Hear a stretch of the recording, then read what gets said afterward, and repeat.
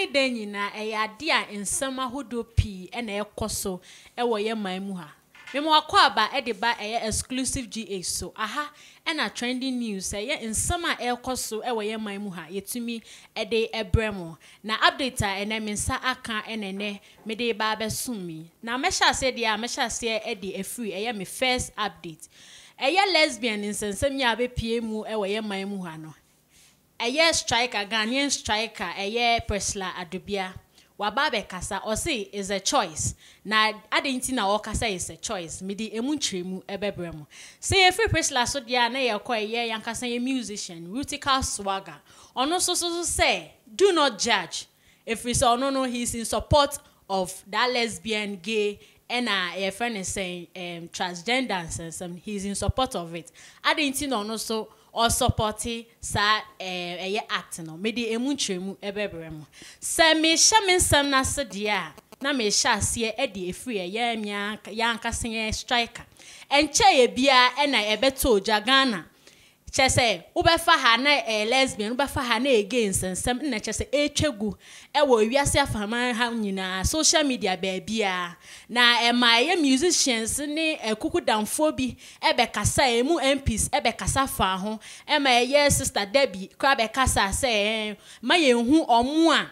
chese omo wasa acting mu say omo ya abonsanfo if we say no there she's in support of it sister Debbie echemu she's in support of it one love and so ebeche na adwen say though he's in support of it but no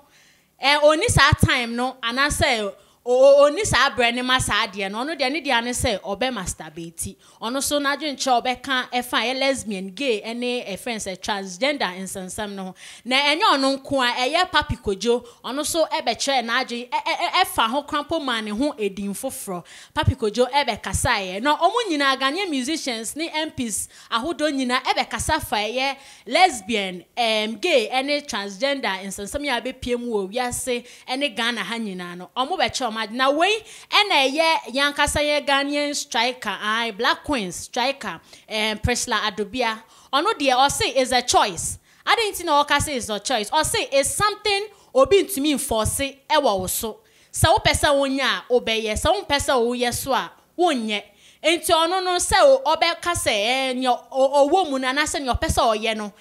bonsamade de ono oni sankofo no enya agyen but ono no de she's not ready and she's not ever ready and she will never be ready for that act if we say ono ankasa mu no she has a boyfriend na ne da yesu nyina ne say dachi obewo no so wanya family on her own na we any ensama chese o kan wo interview ase na mi chema anasa mi kotina na o say people are practicing lesbianism but are not tagged because they are not footballers no chema Ghana for p ehun say footballers no senior omo dressing anase no omo ye omo niama sifa no say ye ka say lesbian ana gay dia na chese wo mu ye pa chese ebi mu senior omo sifa enante krampo no hu ase we de oba ne oba onye saa na o say etie efiri say omumu no krampo no so o mia nani ana o hani nani enka de a one lady bi wo ma chese wawo afa ne ho afa ne ba ye ka say mother she is a mother enti say Ghana for ebi ayo imagine say footballers there and I say Ghanaian Black Queens no ni omo ya no say and I say ye gay ni lesbian there eba mo omo ne there omo nya sansam ne kan efiri say omo no they are not into that art though some are in but onononis nkofo there and I say some of the people in the Black Queens friend saying team ni mu there omo nka ho she is never in support of that art into way any in summer Priscilla Adubia Black Queen striker edi ebetuja semi free Priscilla Adubia and semi so dia na mi boy we yankasa musician Rutical Swagger say Ghana aden kra na motesa say art bi say abana say bibi say abana chese muhu omo wo mu na so omo ye bi dada no say ade bonyephobia keke ono de she's in support of it enti ni nuanom one love kubolo papi kojon mu no omo no they are in support of ono so fuasu bi no hu no da say e bone enya dia obetina se second screen no ne ho se sa decision wa na say sa e friend say dwin a odwin fa e friend say lesbianism ni gay yin sensam yi wenu ne ho de enya dia ebesi efiri say ohun bone bia e wo ho ono no ohun bone bia e wo ho aganafo afa na chenchene o se ye ganafo e munye nyame nti munjai say mu mafato mo ho so say mu bedi nyame ade no e na ochina e na sofu we abetina ha e na ochina no sofu we ka say e bone bema ne bema de sem oda e na bone kase pa na chese Ghana ebebutu ano na nya ade Ghana bebutu Ghana entumi mbu say Ghana bebutu a na chese e bibi foforo e nam lesbian any gay soon e be ma Ghana ebutu vi say Ghana yankasa no boni bia ye ebinimu ye ne kora e bro sa e lesbianism ni gayism no e bro so enti sa mote wona mo ka say na ene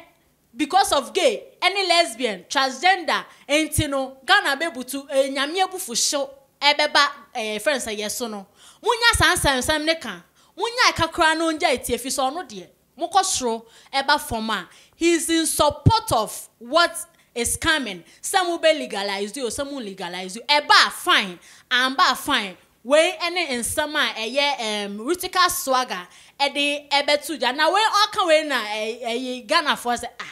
now cry the enya one free so one kasa video crumpo die say ye sha